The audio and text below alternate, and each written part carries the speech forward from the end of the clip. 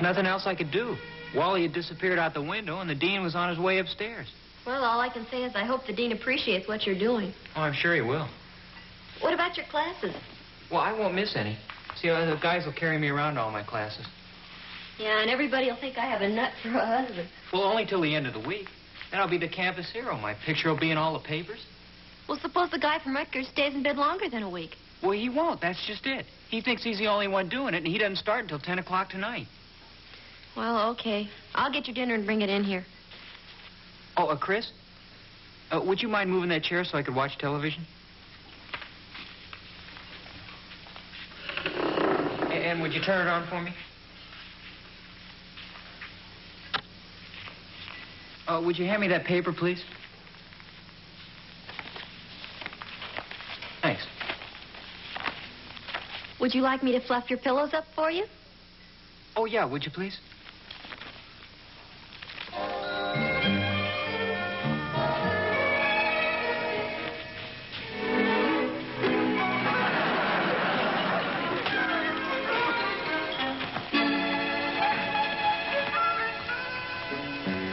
Finished with your dinner? Yeah, sure was good. Thank you. The service was pretty good, too. Thank you. I wasn't finished with this. Well, I guess you are now. You want to get me a damp cloth? I'll get you some clean sheets.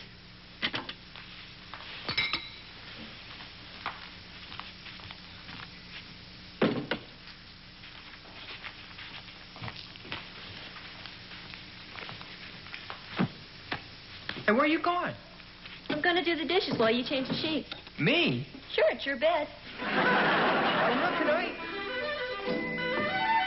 Chris?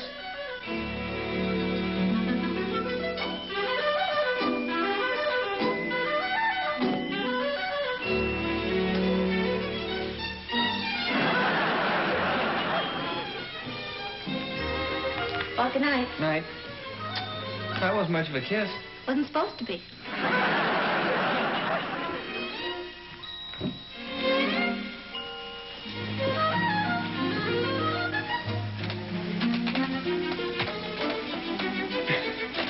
Chris?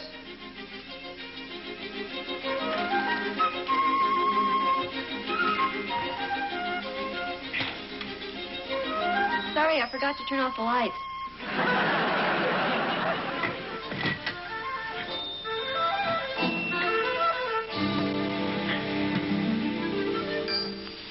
Do you have any classes? Not till this afternoon.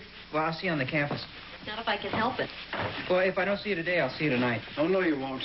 What do you mean? We took a vote and decided it was too much trouble to bring you all the way home. All you have to do is roll me around with these wheels on the bed. It's still too much trouble. You can stay at the fraternity. Hey, that sounds like a pretty good idea.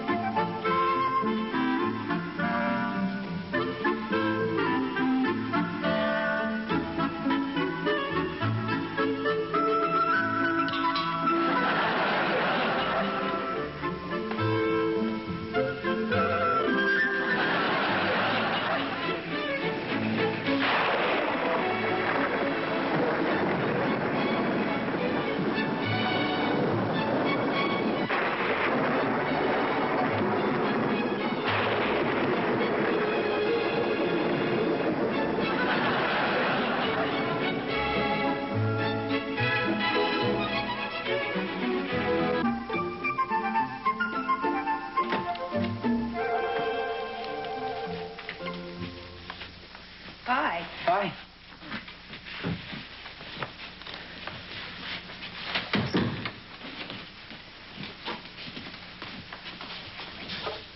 Dave, Rick's here. Well, it's about time. Get him started on that mailing list, will you? And where's he been the last couple of days? Well, maybe you better talk to him. What's the matter? He's still in bed. I thought you said he was here. Well, he is, but he's still in bed. I'll be right out. Hi. Well, what in the heck is this all about? Well, it's kind of a long story. I'm involved in a contest, you might call it. Actually, it's a favor I'm doing for Dean Harris. Well, I don't care about that. Get this bed out of here. We got work to do. Well, if the bed goes, I go. What are you talking about? I got to stay in bed for a week. It's the dean's orders. It was supposed to have been Wally, but he had a date with Ginger. Well, I don't want to hear about it. Come on, fellas, get him out of here. How come? I can work. Not in here, you can't. This is the law office. Look like we're stealing clients right out of the ambulance. I got people coming in here. Okay, if you insist. And if this is just a gag of yours to get out of addressing those envelopes. No, honest, you'll read all about it in the paper next week. Hey, maybe I can get him to mention the name of the firm. You do when you're fired. Thanks a lot. Well, hi, Doc. Hi, Oz. Come on in. Thank you. Harriet, did you send for the doctor? No, I feel fine. Hi, Doc. Oh, hi, Harriet. Well, you look wonderful. I sure keep you in good shape, don't I? Sure do, and thank you. How you feeling, Doc? Well, I've got a little stiffness in this shoulder, and my back gives me a little trouble once in a while. I'm sorry I asked. Sit down, won't you? No, thanks, Oz. I can't stay. I just dropped by to see if everybody is okay. Oh, yeah, we're fine, thank you. What about the boys? Well, yeah, they were fine the last time I saw them. Okay, Oz. We've been friends for a good many years now, so I might as well get right to the point. I wish you would. Who's your new doctor? New doctor? What are you talking about? Well, after all, I brought the boys into the world. I took care of them through whooping cough, measles, runny noses, and watched them grow into fine young men. So when one of them's confined to bed for some reason, I think I ought to know about it. Who's confined to his bed? Ricky is. He's been in bed almost a week. You mean you didn't hear about it? No. Who told you this?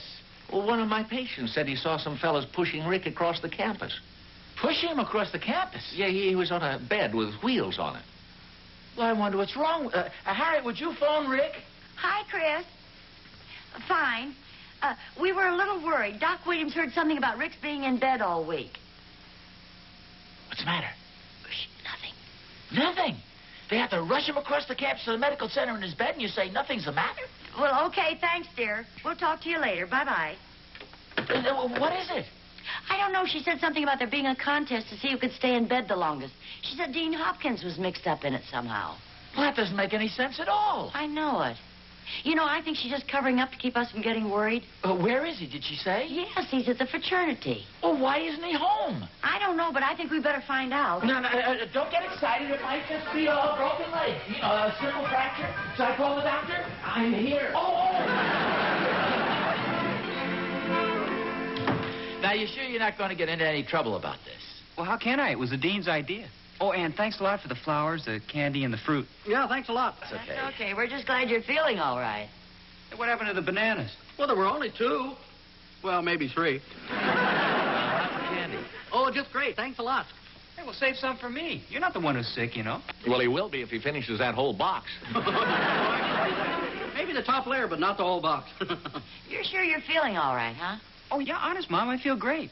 A little tired of lying in bed, but other than that, I feel fine. Okay, we believe you. I know it sounds like a pretty crazy stunt, but you'll read all about it in the paper. I'm afraid Dr. Williams still thinks I'm sick. Oh, you mean because of this? No, I just put this on for technical reasons. Now I can charge your father for a house call. That figures. Now, as your family physician, may I suggest we all go home and let the patient get some rest? That's just what I need. Good night.